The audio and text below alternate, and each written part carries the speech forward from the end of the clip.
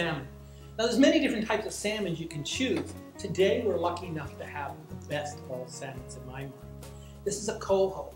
I got this just off the docks in Comox the other day, and it was flash frozen right after. So this is a Queen Charlotte King Coho salmon, the top of the salmons.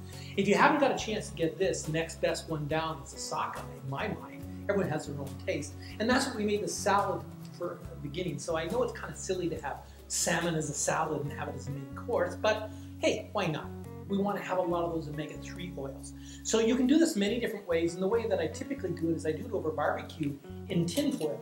But I found these titanium pots that are almost the right size to do that. So the first thing I'm going to do is I'm going to just press it a little bit, take these off, but it doesn't really matter. One of the biggest things is you can see this is not going to fit in. So what am I going to do? So I just have to cut it a little bit.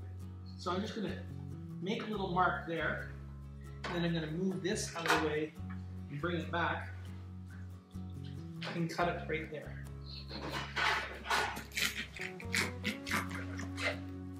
Now the way we're going to do this salmon is, yeah, we're going to do it over the barbecue, but we're going to kind of half poach it and half barbecue it, which is my favorite way to do the salmon, and it's the easiest too. It always comes out perfect that way. We don't need this little part of the back, I don't think. Now you can cut off all the rest of these pieces, but they'll all come out in the wash anyway when I bone it, so there's no real reason to have to do that. So you can just tuck this here like this. Now that's what I'm going to end up with, but I'm going to take this back and put it over here and just put this in there. And so what I'm going to do, there's many things you can do with this, is I'm going to need that one more time, sorry. Now when you're doing a big fish and you do it on the barbecue, sometimes it starts to curl. This is going to be done over water, so it's not going to curl that much. But if you're doing it right on the grill, it's going to curl, especially if you were did it in the tin foil or did it straight. So one of the first things you do, you see this all throughout Asia and through the Caribbean, is you just score it a couple times. Scoring it, it's not going to curl. You don't have to do much, just a little wee thing like that, and so it'll bend properly. And that's it. Maybe that one dried up. That's not going to, oh no, this is not going to dry up at all. This is going to be so succulently delicious. You won't believe it. Now, again, you can put all kinds of things in here, and it really depends on what's in the garden. But by far the preferred one happens to be in season right now, and it's dill. So I'm just going to take a whole bunch of dill and throw it in here. I sometimes take a little bit of cilantro and put it in it, arugula. I really like actually putting tarragon in early in the season. So I'm just going to put a bunch of this stuff inside and steam it, and then I'm going to put a bunch of lemon in here. And just lay the lemon all the way through. And so this lemon is going to keep moist inside.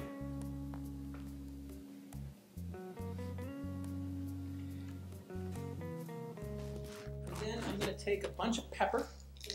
Yep. Well, we've already got some here. Yeah. Now you could put some of this on the inside too, but it's all going to go out in the wash. And then I'm just going to take a little bit of the lemon lime juice that we made in some of the other recipes and pour it over. Now, when I'm actually going to do it on the barbecue, I'm going to take about, a quarter of a cup of water and put it in the bottom. Then I'm going to put the lid on top of it and steam it in the barbecue. But leave the lid a little jar, and so when the water evaporates, then it'll brown a little bit on the bottom. So that's why we don't want it to cook this way. That's why we put the slashes in. How long do you cook it? Well, there's a rule of thumb that's really important, and it's that long, which is 2.5 inches, maybe 3. So you do it 8 to 12 minutes per inch.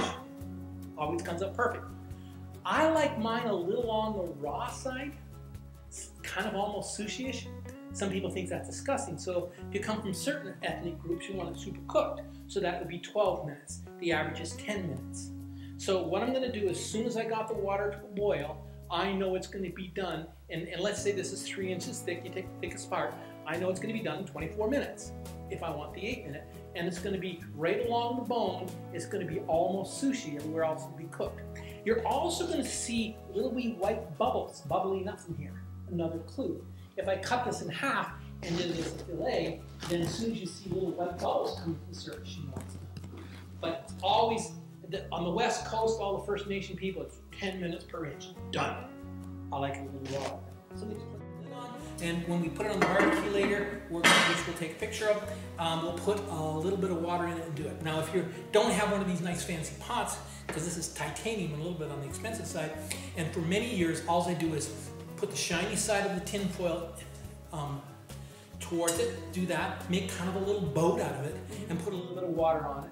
And then as soon as it gets pretty well done in the barbecue, it's 3/4 done, and I literally just take a fork or a knife, poke it through, the water all goes through, and then it browns a little bit on the inside down. And then we keep going, good to go. So that didn't take.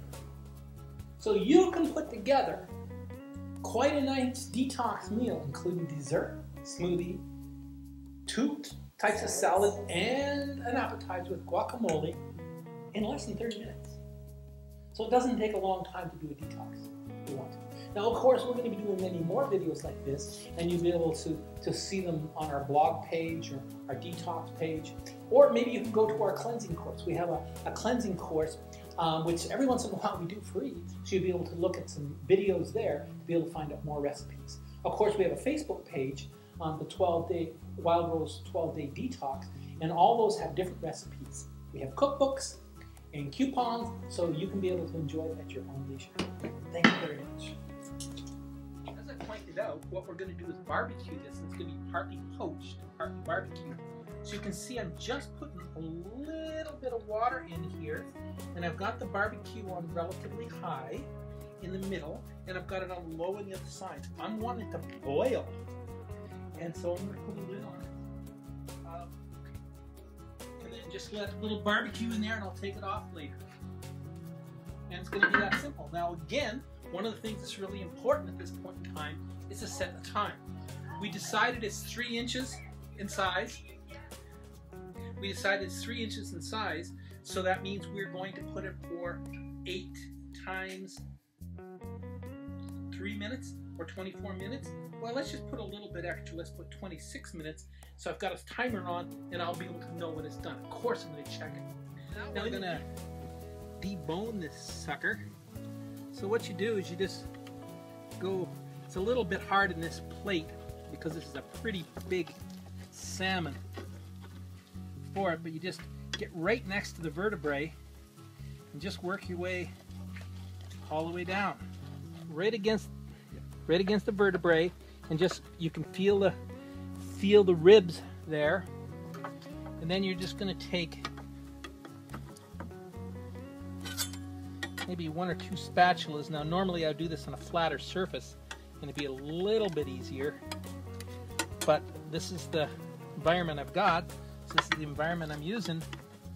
We just take that and flip it over.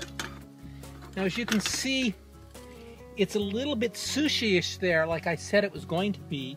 Some people would find that's too rare. I find it's just perfect because it makes the rest of it really, really soft. And if you do this right, now some of it didn't come off down here, we'll just move that over there. I'm going to be able to pull this vertebrae all out virtually in one piece.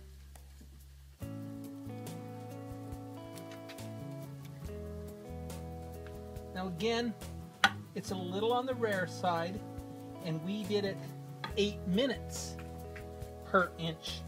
Some people would do it 10, that's the standard, and a lot of people would do it, maybe 12, if they are from, let's say, the UK, that like to cook their salmon really strongly. Once upon a time I did a workshop where I had 100 people there, and I had people from the UK that wanted it really well cooked, and I had a bunch of raw foodists that wanted really undercooked, and I did 100 salmon over a period of a week there, billeted.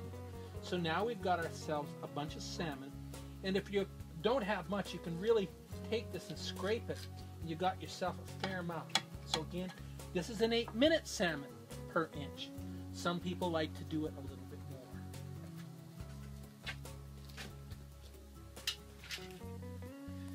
Now what I like to do at this stage is I will cut it up into little sections for people.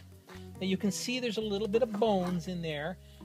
People can pick those out, but the big bones will come out. This is a pretty darn big salmon, but you can see that an awful lot of it came out. These ones here I can pull out pretty easy, just to be able to pull them out and put them at the side. And just cut it up into little wee pieces, ask people to watch for bones, and they can just grab it. Now, as you might remember, there's a little bit of a tail under here that we'll eat later. And there's our salmon. And we'll just put these in. People can grab a little bit of dill, a little bit of lemon, and put it with their salmon. No.